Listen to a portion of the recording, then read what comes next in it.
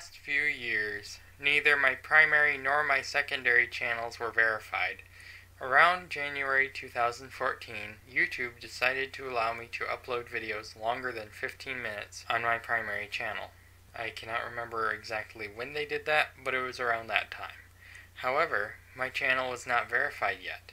Remember that this was still a few months before I opened my secondary channel, Drew's Videos, and over a year before I uploaded my first video to the secondary channel. If you remember the posts that I made on my YouTube channel back then, the posts were regarding the delay I had making the channel intro video for my second channel. On screen are images of the posts that I made back then so that you don't need to look them up if you don't want to. But all that changed around late September/early October when I got my new desktop computer that could actually handle making videos and rendering them out in high definition with a real video editing program, i.e. not Windows Movie Maker 2.1/2.6. Although those are good options if you're new to video editing. Watch my video titled I'm Hungry on my second channel to see what Movie Maker 2.1 is capable of.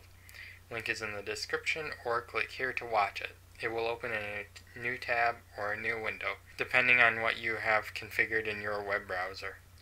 If you're curious, I'm currently using Kdenlive for editing.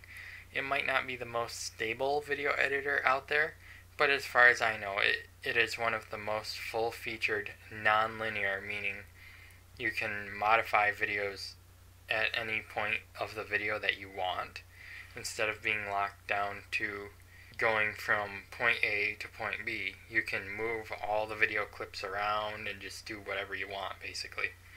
It is both completely free, as in freedom, being licensed under the GNU GPL version 2 for version 0.9.10, and free as in payment, meaning you don't have to pay money to use it.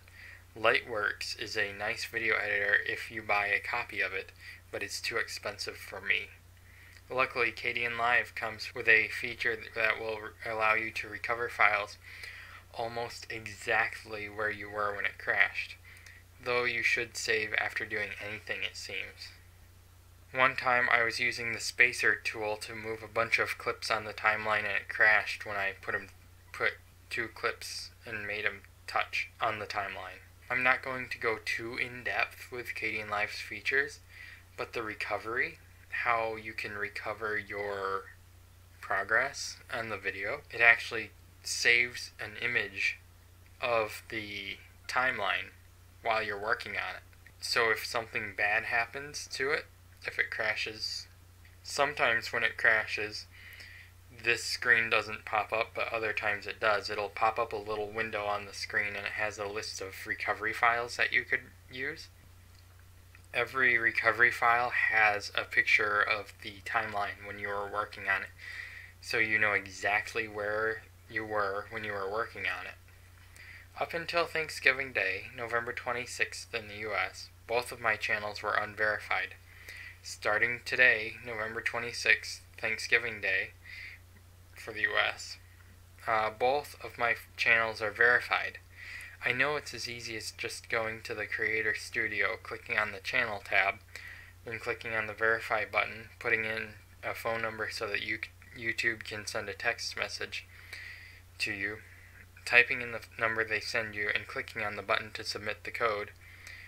But it just feels so much more important and or special than that. I don't think I could have or would have verified my channels if I didn't have anybody watching my videos. So thank you to all the people that have ever watched my videos and decided to subscribe. Even if you did not subscribe, I still thank you for deciding to watch any of my videos. Side note, I have noticed that I do important channel things on holidays. I just realized that as I was typing the script for this video. No, I've never used a script.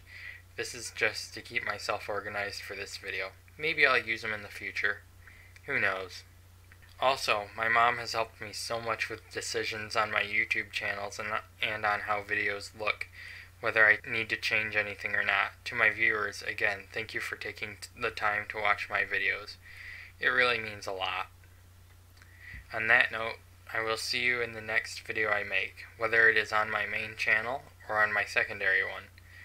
All links, as usual, are in the description. Goodbye for now.